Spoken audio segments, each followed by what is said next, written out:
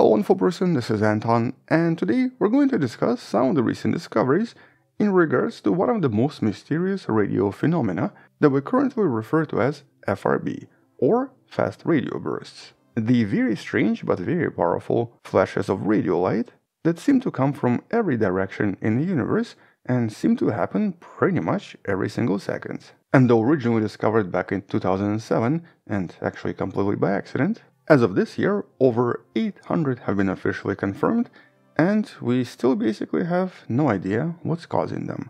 But in some of the recent studies, researchers made some additional discoveries and potentially found some more clues, even finally attempting to explain their origins. And so let's talk about this in a little bit more detail, but first let's start with the basics in case you've never heard of this before. And it all started with this. In 2007, astronomers Duncan Lorimer and David Narkevich completely by accident discovered an unusual radio burst that for a very long time was referred to as a Lorimer burst. And though at first it was believed to be maybe an artifact, even produced by something as simple as a microwave oven, years later it was confirmed to be real. And within just a few years, many such signals have been discovered, and in 5 years, in 2012, researchers even discovered one of these signals that seems to actually repeat over and over and over again. This was a signal FRB 121102. And while since then, a lot of researchers tried to do their best to explain these unusual phenomena by basically trying to figure out where they're actually coming from, thus working out what could possibly cause them. Now, first of all, we know that these are definitely not some kind of an extraterrestrial intelligence.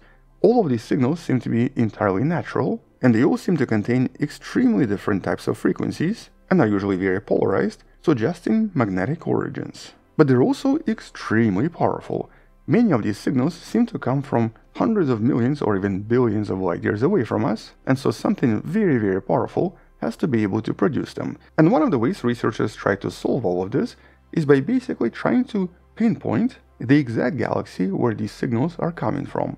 Because by determining the types of galaxies, we can maybe work out what sort of an object is producing them. And so at first this was done for just a few of these radio emissions, but eventually more and more were extremely accurately positioned in different types of galaxies, eventually helping scientists discover that a lot of them seem to happen in galaxies with very high rate of star formation. And so combining the star formation with the fact that these signals were also magnetized, and in many cases only happened once, and the fact that they only lasted for milliseconds, or in some cases even microseconds, suggested that they were coming from extremely powerful, possibly extremely small objects, such as, for example, neutron stars, with the first culprit being a magnetar, a highly magnetized but somewhat mysterious neutron star that's essentially the most powerful magnet in the universe. With this hypothesis also being reinforced when we finally discovered one of these FRBs from right here in the Milky Way, from the region where there is a magnetar that's also emitting different X-rays.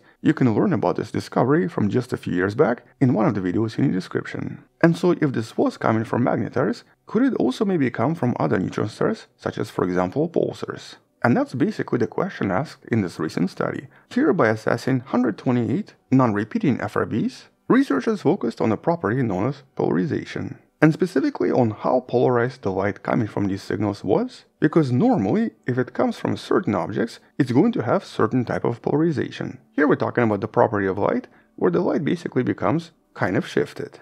And so by looking at 128 of these signals, and by comparing these signals with radio signals from known pulsars, researchers discovered that polarization was actually quite different. If these signals were coming from the same type of an object, you would expect them to have extremely similar polarization, or at least something that's relatively similar. Here though they were entirely different, and even different from one another, suggesting that maybe it's not actually always magnetars, and sometimes they're formed by something entirely different. And that point makes even more sense, because we know that some of these signals are repeated quite regularly, and some of them only seem to happen once, with additional studies trying to discover what else it could be. And one of these studies focused on the FRB known as 2020-1124A. It was discovered in 2020, and the source in this case was approximately 1.3 billion light years away from us. And here, intriguingly, scientists discovered 2 repeating FRBs that also seem to be physically associated with some kind of a persistent radio source. In other words, there might have been some kind of a different radio source in a very similar vicinity. But then they also discovered a third weaker source basically confirming that there is something going on in this whole area that might be responsible for the fast radio bursts as well. And these persistent radio sources have been discovered around other FRBs and potentially are connected to them directly, with the explanation in this case basically being some kind of a really large plasma cloud, or essentially a nebula. In other words, the explanation here is very likely some kind of a magnetar and possibly some other objects, all inside a really large nebula containing tons and tons of plasma. And it's the magnetar in this case very likely causing FRBs by stimulating the surrounding ionized nebula, with something else powering the other radio sources visible from very far away but not as powerful. So basically this other explanation once again involves magnetars, but in this case inside a really large nebula.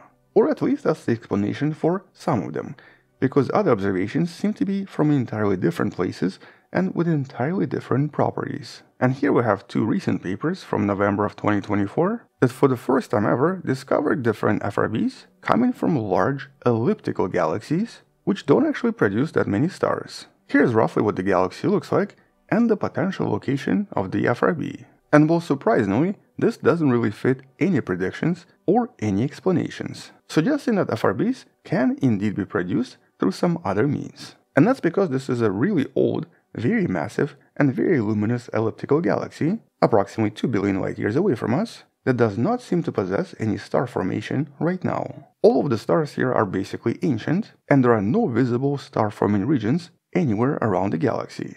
Intriguingly, this is also the most massive and the brightest FRB host as of 2024. But as you can see, it's not localized to the galaxy itself, so it is actually coming from somewhere else, and in this case implied to be some kind of a globular cluster, or possibly a swarm of stars very close to the galaxy. And at first this was super bizarre, until scientists realized that something similar was actually seen in 2020 as well. This was technically the closest extragalactic FRB coming from a nearby galaxy M81. And in this case, it was actually localized to a place where there seems to be a globular cluster, or at least a location with a lot of ancient stars as well, which basically implies that this is maybe a different mechanism, and the only explanation we have potentially involves some kind of a collision. For example, collision between two white dwarfs, or maybe a white dwarf and a neutron star, which we know definitely exist in a lot of these objects.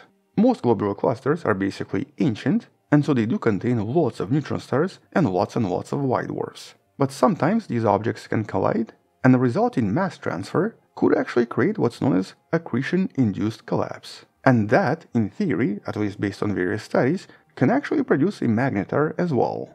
And so at least according to some models that we have, maybe it's magnetars once again. Maybe their production can also produce FRBs, which can possibly explain why we're seeing these signals coming from extremely ancient objects. And intriguingly, a completely different paper, in this case a paper you can find in the description by Deng Pham and his team, proposes something entirely different, but something we've actually discussed previously in a video something like 5 years ago. Maybe this is indeed magnetars, but in this case the signals themselves are only produced when something falls on its surface. And in this case maybe some kind of a planetesimal or an extremely large asteroid. And here an impact on the surface of a magnetized neutron star would produce an enormous explosion. Basically one of the most powerful electromagnetic bursts we've ever seen. And so this study tackles this mechanism, discovering that it's also possible. And so maybe this is just a bunch of magnetars eating a bunch of planets. But then on top of this, researchers analyzing various nearby FRBs were mostly able to connect them to a lot of spiral galaxies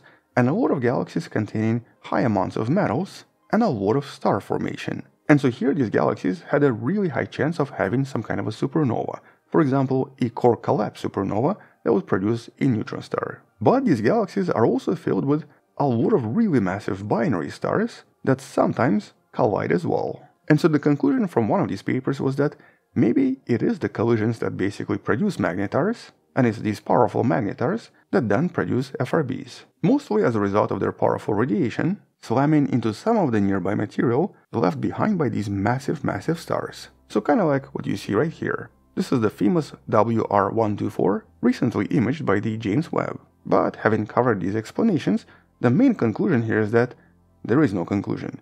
Right now there are a lot of different propositions and a lot of explanations that do make sense, but none of them seem to apply to everything.